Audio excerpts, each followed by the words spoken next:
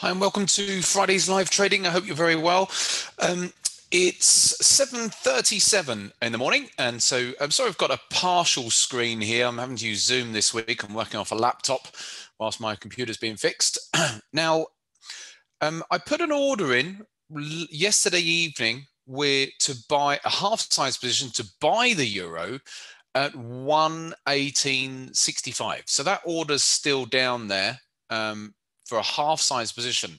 So I'm going to leave that order there and we'll just see how that gets on this morning. So that's the first thing we're looking at. Euro's come all the way back up to its highs here. Let's take it out to the daily chart. Very low volatility really over the last week.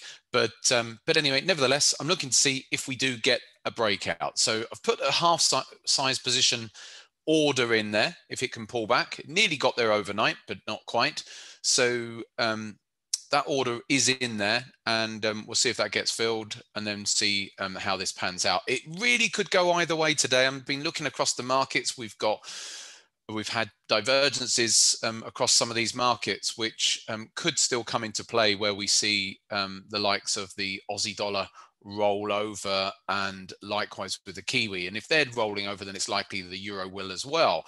So we have got these divergences, but also we are sitting up near these highs, and so I'm willing to that's the pound as well on the 4-hour charts. So I'm willing to see if we can break up today.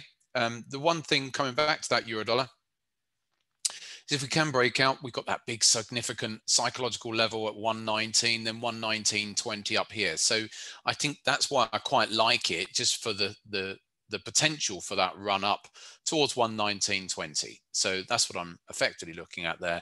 So when we got back above the hourly 50 yesterday evening, that's when the orders went in. So I've got the orders in around about 118.65 at the moment. We'll see if we get filled. Looks like it's going to get filled, and but then it's just a case of seeing whether and the stop. I've put the stops right down at at 35. I think that might be. It looks quite a long way away on the hourly chart there, but when you come to the 4-hour chart, you think, oh, okay, it's right down here. So it's giving it a bit of room to wiggle around this morning, and then we'll see how it gets on. So it's a 30 pip stop, but I'll be looking for targets up into those 119s, so towards 119.20. Anyway, I shall press pause for now if I can work out this software here. Okay, just back, and so I've been waiting on this euro dollar all morning. It's now 9 o'clock, and I had that order in at 118.65, but it's not got down there, and my hourly 20 is coming up to meet price. So I'm not going to get too fussy here. So I'm going to get this half-size position in. So it's a one-lot trade with a 30 pip stop is what I'm putting in here. So I'm going to quickly get it done now.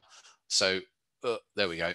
So I'll get the other one put in off screen. I'll just quickly and then what I'm going to be looking to do, like I said, this is a half-size position, and then I'll add to the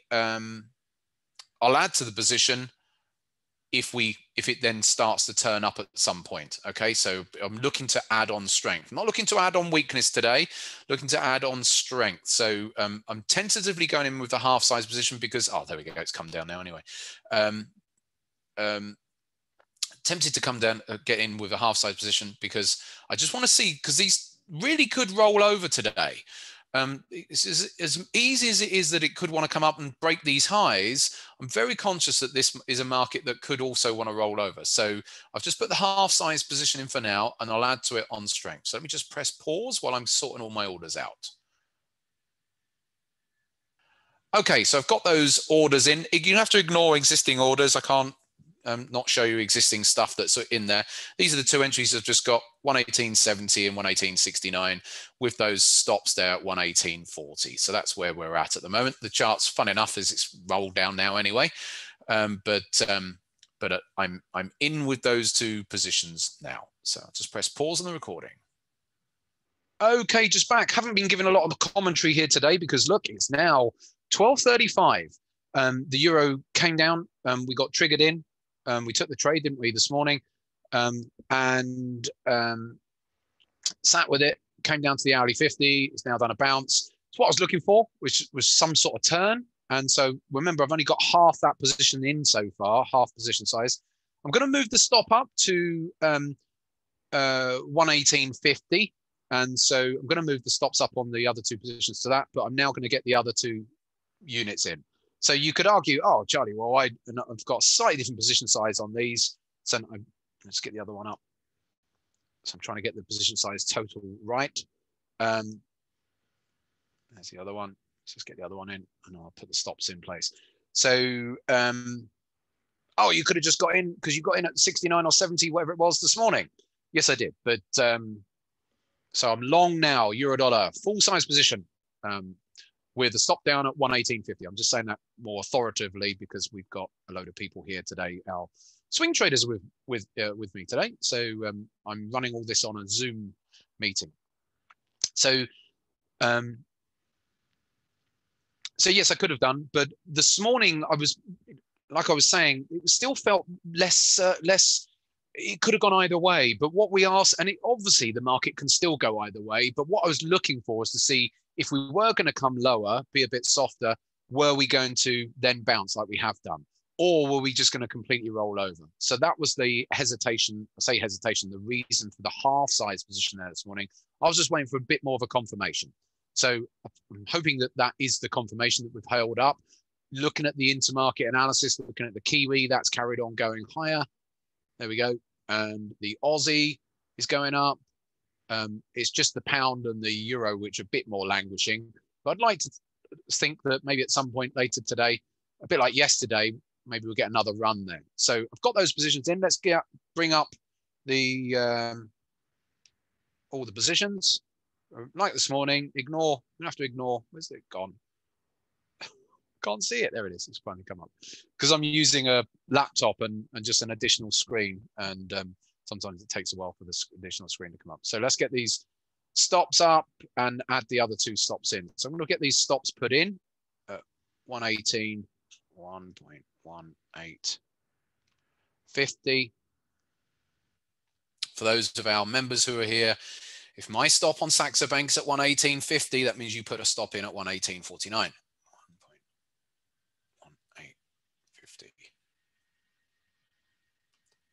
And I'm going to trail those other stops up as well. So is it full risk now on that one? So it's risking, I say full risk, it's never exactly 100% on the full risk there. Let's bring that up. So those are the positions now. So like I've said this morning, I've got other positions open, but these are the positions I've taken today. So I've got what's that? 220,000. So 2.2 lots for those of you who think of things in lots. So that's what we're at, which would risk about, I'm assuming around about, I don't know, 350 to 400 pounds is the risk on that trade there today. So now we'll see how it pans out as we go through the afternoon. It's for the pound and the euro, it's not been a lot going on. If we go back out to that daily chart, still a small range day. So I'd love to, I do hope that this range does expand one way or another. If it's going to go to the downside, fine. But if it's going to go to the upside, certainly the scope is there for an upside break because it's only a small range there at the moment. So hopefully it can expand its range. We'll have to see. Maybe it stays small because of the Brexit negotiations and the euro's being affected by that as well. So we'll have to see. But I like the idea of being on the long side. Market sentiment, you know, retail traders, I looked at it yesterday, 66% of them are short euro dollar. I don't want to be on the same side as retail. However, those retail traders have been net short since way back in May. So that's an aggregated position. Doesn't mean all retail traders are short. And some of those retail traders might be short from right up here. And so in which case, if it comes down, they'll be making money. But overall, retail are on the short side and still comfortably short and underwater. So I always rather be on the opposite side to them of those overall figures. So anyway, looks like I'll press pause for now. We'll come back to this in a bit. If I can do that, press pause. Okay, just back, and it's now 4:37 p.m. and still sat here on this euro dollar trade. It's done nothing all day, has it? It's been up and down, but we'll put it into perspective on the daily chart. And I really thought we were going to get an expansion of the range, but maybe we still do. It's 4:37. It's not unknown to have a bit of a run on a Friday evening. Not a massive run, but might still run some more. It started coming down, so it's the pressure is starting to come back to the downside here. My stop, remember, is only down here at 50, so it's got very close. And it's now looking like that might be where it's going to go. I've been off the mic for a couple of hours here now, or no, an hour or so with the guys in the room, but it's looking like it's going to be a stop out. But as I always say, I'll say give an observation and say it looks like it's going to be a stop out, but I will never try and jump out early and try and just because I think it looks like it's going to be a stop out, because just when you think it's going to be, it'll go and do the opposite. So, but I do think it's looking more likely that it's going to be a stop out. But that's the only trade there today. It just a bit tedious, unfortunately, and just got to put up with the fact the market didn't want to give it today. So I'll come back to this recording later once I have got stopped out, if that's going to happen. But I was really hopeful of a bit of a run today, one way or another. It didn't even do a run to the downside. And so bit stuck, Brexit stuck. That's the problem, probably. Anyway, I'll press pause and I'll come back to this later. Okay, just back. And we're now at 20 past 5. And, well, it's still sitting here.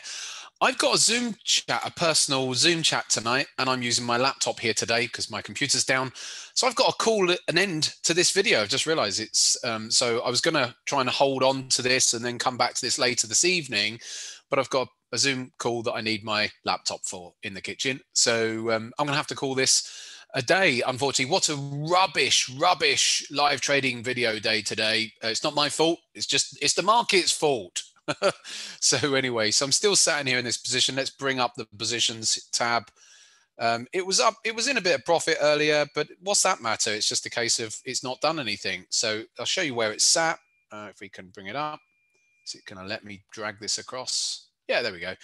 So there's the positions from this morning. So that's where they're at. So, but it's open. It doesn't really mean anything, doesn't it? A bit like when you're in an open profit until you've banked it, same as in an open loss. But so, oops, is that gonna? It's not letting me drag it back across. Oh dear. I'm having some problems with the laptop. I think the laptop needs a reboot. It's been busy today. So that's it for Friday's live trading. What can we take from Friday's live trading? Lots of patience required today. We had a great chat and great sessions in the room that I was doing today using Zoom here. But from a trading perspective, I'm going to leave the trades like I'll always do, is leave a trade over the weekend, see how it gets on. Basically, the market's not done much today. So not much I can do about that. We'll see what happens next week. Take care for now. Enjoy your weekends. Now, let's see if I can press stop on the recording. There we go.